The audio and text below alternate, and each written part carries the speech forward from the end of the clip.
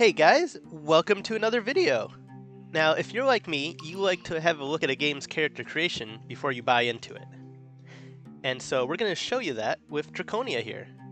Now, Draconia is not in early access. It is still in like a pre-alpha state, but there are some ways you can still get a hold of testing keys for it. And I'll go over that at the end of the video. But for now, let's have a look at what you can make in this game. Now, there's a couple different species. There's the European dragon. There is the lindworm. There is the golem, this little elemental looking guy. And the griffin. Now, we'll start with the griffin. Up in the upper right hand corner, there's different poses you can switch between. So you can have a T pose or a more casual pose where you're decorating it, so you can see what he's going to look like in different kinds of different styles. Now, the colors are wide open. With the griffin, there's only the one pattern right now, but you can change whatever you want as far as colors. So like if I want to change these feathers on the neck, just like this, I can make it whatever I want. And there's different sections that you can color. And they'll highlight to show you where you can change them. And for the head here, some of these colors are actually these little ones down here. But same thing with the body. You can change all these textures. Same thing with the legs, their claws, the beak, pretty much every single part. More details on the legs, the wings,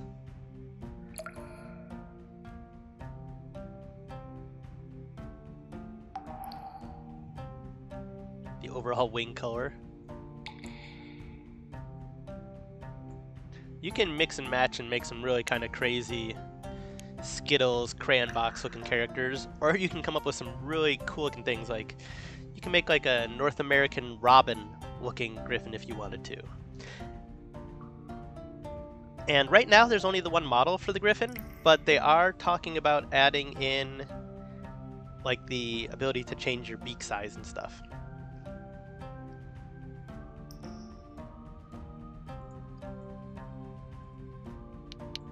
Now, they don't have a whole lot of decorative elements for the griffin yet, but what you can change is you can give them ears.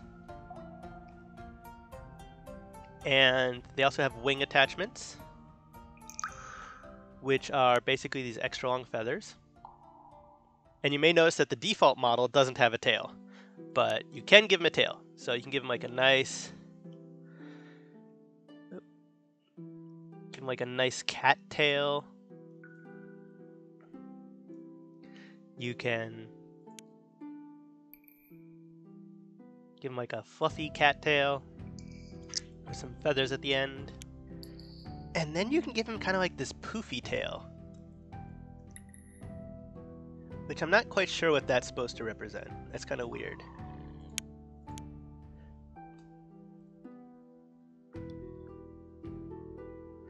But then next up we have the golem. Now the golem doesn't have a whole lot of options available to him yet. You can't really change the pattern of him. He's just kind of this stone critter. You can change the crystals though. Make them look how you want them to look. By combining these two colors you can come up with some kind of cool looking stuff. Say I want him to look kind of sandstone. You can totally do that.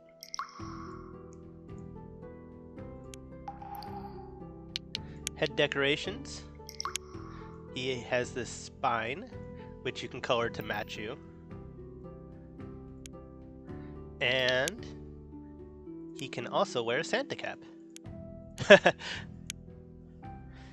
Now, with the lindworm, we start to get into more of the options. The lindworm has patterns that you can switch between. And like a lot of the other dino games, when you choose a pattern, you're not stuck with that pattern. You can still color it however you want to. Change it up whole bunches. So every single aspect, whether it's the claws or the inner side of the mouth or the spots or the area around the spots or the belly, all of it. And you can also change the pattern of the tongue, which is kind of funny. So you can have this kind of like weird spotted tongue or just the same color as the mouth. And wings, you can do like these moth style wings or the default fins.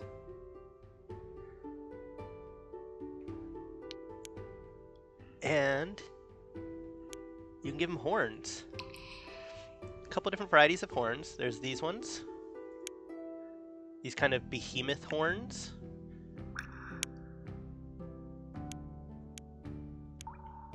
And for neck, you can give them like a frill that you can color however you want to again. And you can change the pattern to match whether you're doing the moth style wings or the fin style. You can have spines, more spines. Same thing with the back, spines, more spines. Same thing with the tail, spines. Now with the spines on the tail, the back, the neck, etc., you can also choose a pattern. So you can be just straight up like this, and you can choose a color, or you can do kind of striped spines. And again, you can change the color however you want it to be. And then tail tip is interesting. You can have this giant club. Doesn't actually do anything in the game. It just is a giant club.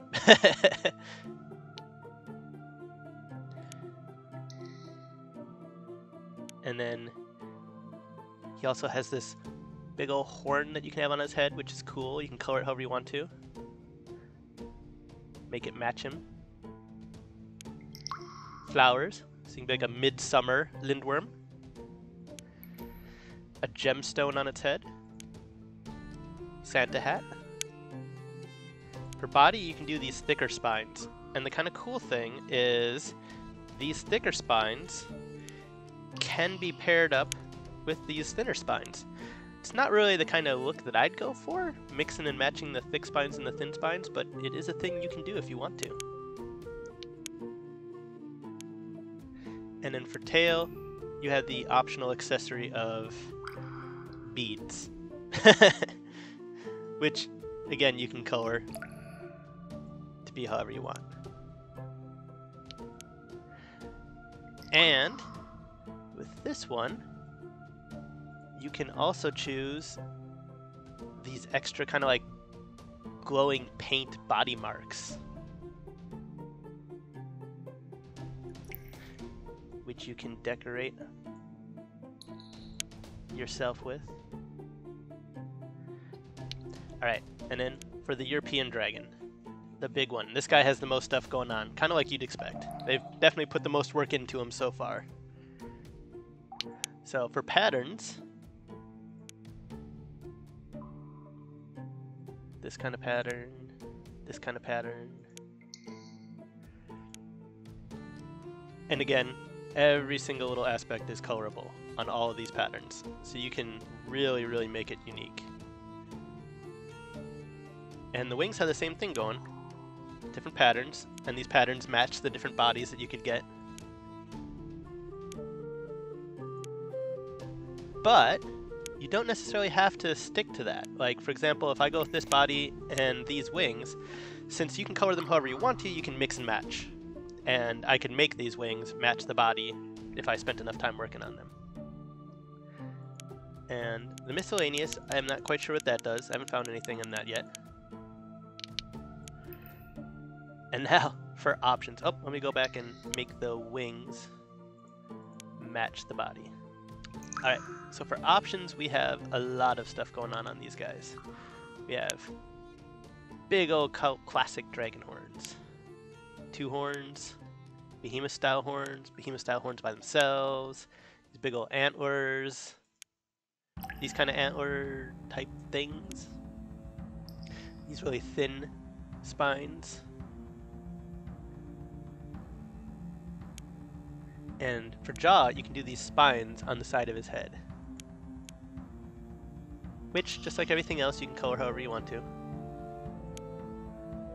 For nose, it's kind of hard to see in this dark cave, but you can do like this little, these spines on their nose. Including like a chromatic one that changes color based on your angle.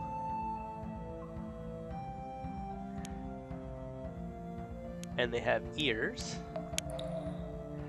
which I'd like to see like some fins on the side of their head, like you'd see if like kind of classic green dragons, but for right now they just have these ears. Neck, we've got the spines again, long spines, more spines. Same thing with the back, long spines, more spines. Same thing with the tail, long spines, which can have their color changed.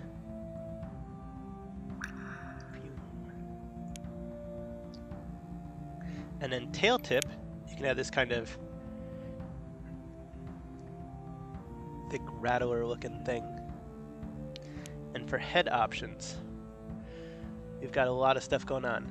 A really popular one that I've seen is this skull. I've seen people make some kind of Dracoliches and undead dragons using this. This moth looking thing, flowers, another skull crystal, rainbow skull crystal. Do you want it rainbow? Or do you want it like this? And it looks like you can change all different colors of the rainbow if you want to have it be kind of textured. And a Santa cap. Looks like none of the others have patterns. Yeah. And the Santa cap, you can change the colors however you want it to be. And then for body, you've got these thick spines where, just like with the lindworm, you can mix the thick spines and the thin spines if you want to. Since they're technically different categories. Tail, you can do this kind of bone decoration around your tail, or the beads again. And miscellaneous accessories is a wristband so far.